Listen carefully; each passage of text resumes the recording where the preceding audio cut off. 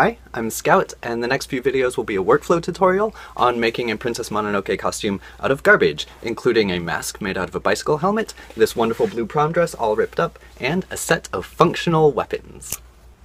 This how-to series used to be called Daxplains, because my name was Dax up until March, but now my name is Scout, so I guess now it's called Scoutsplains, and sorry that that pun is not quite as strong as it used to be, but some things in life we just don't have any control over, like gender dysphoria. Anyway, moving on, I wanted to try something different with this episode because someone wanted to see me do a build, and up until now this how-to series has been focused on 2D illustration, but I actually do a lot of 3D illustration, mostly in the realm of theatrical puppetry, and I thought it would be fun to show you that side of my practice. Sorry if you were hoping for a tutorial on how to draw boobies. I've never done cosplay, and while I always thought that it's the coolest thing ever, I would never do a straight-ahead costume. So instead, I'm inspired by the feral attitude of San from Princess Mononoke and how she would cope if she was plopped down in a modern city. Because sometimes, you know, I feel like I'm a feral princess who's been plopped down in a modern city. Given that as a seed, I dug around in my workshop and came out with this old red skateboard helmet, which it just seemed too perfect. I then started sticking all sorts of things onto the helmet to see what felt good. As soon as I thought to use these heels, though, for ears, I knew I was onto something, so then this costume, I guess, was just going to have to be a femme theme in addition to being a garbage theme. So this Scoutsplains won't be so much of a tutorial as a description of my creative workflow where I talk about decisions that I make and don't spend too much time on tool use or workshop safety. Because, honestly, I don't really know how to use tools properly, and I am the last person you should be getting a workshop safety tutorial from. That said, I would like to point out that I am attaching these heels to the mask using rivets. I love rivets. I am sad that more people don't use them for builds. They're easy, they're lighter and less obtrusive than attaching things with bolts, and they're much stronger than glue or zip ties. Not that I have anything against using zip ties for construction. If you're curious about rivets, but you've never used them before, I'm also making a quick rivet demo to accompany this video. Just click on the link.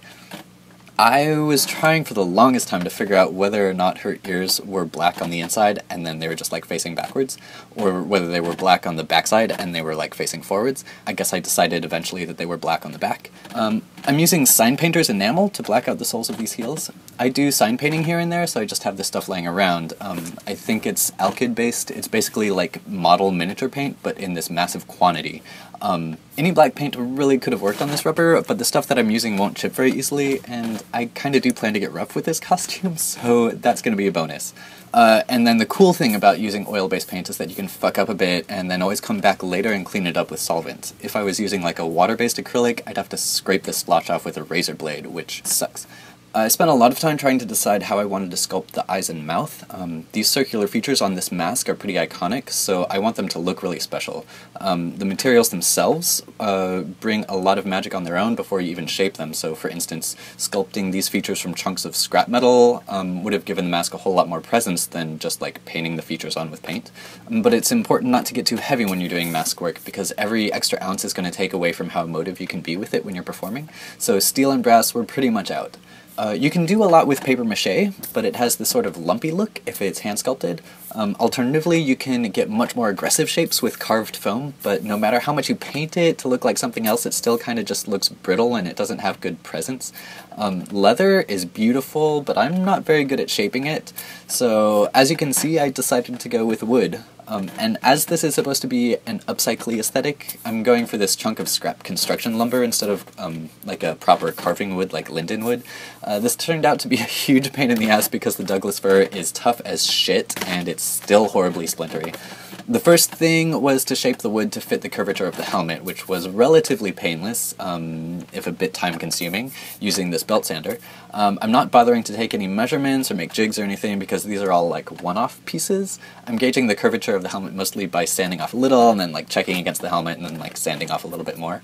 And once they fit well enough onto the helmet, I needed to give them this like rounded conical shape that you see here. But as soon as I tried digging into it with the carving gouges, I realized my mistake with using such a hard, awful wood, which was too bad because I really wanted that rough, like hand-carved look for the feral aesthetic.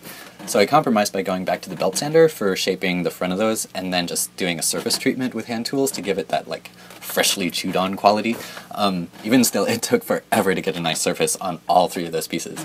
But hey, they looked pretty good, right? But this was also a good excuse to resharpen all of my gouges. And then since I had the water stones out, I figured I might as well sharpen a few of my knives while I was at it. And so here is me sharpening my switchblade, thinking, what a perfect urban feral weapon this little knife would be, and how San would totally use a switchblade if she lived in a modern city. So the obvious next step was to figure out how to get this iconic Princess Mononoke symbol onto my switchblade. You can paint directly onto metal with a ton of things, but it will just scratch off. And I intend to use this knife for things, you know? So the first thing I did was to etch the symbol onto the metal using this Dremel tool. Just disregard that I'm not actually using an etching tip, but you use what you got, right? I really wanted to use fingernail polish for the color, but that actually turned out to be too transparent, sadly. So I guess it's back to the sign painter's enamel. So with the area embossed a little bit underneath the color, this ended up looking so much more intentional than if the paint was just on the surface, you know? And then here's your obligatory switchblade shot. I also got inspired to put the symbol on my favorite Milwaukee box cutter, and while I love the idea of carrying the switchblade around the city with me, I know it's not actually something I could ever include in a cosplay at a con, but I might have a little more luck with the box cutter, especially since I can remove the blade and replace it with a mylar knife, if that's an issue. I'm getting really tempted to try this box cutter as my new EDC too, because it's actually a lot more practical than any of my other knives, honestly. Okay, well that's enough for one video. I still have a lot to do to finish the mask, much less the entire costume. In the next video you can look forward to a wheat paste demo, as well as some shots of me beating up a sewing machine with a baseball bat. If you like this series, or you just like me personally, please subscribe to my Patreon here. Those subscriptions are what have enabled me to become a full-time artist, so I really am grateful for your help.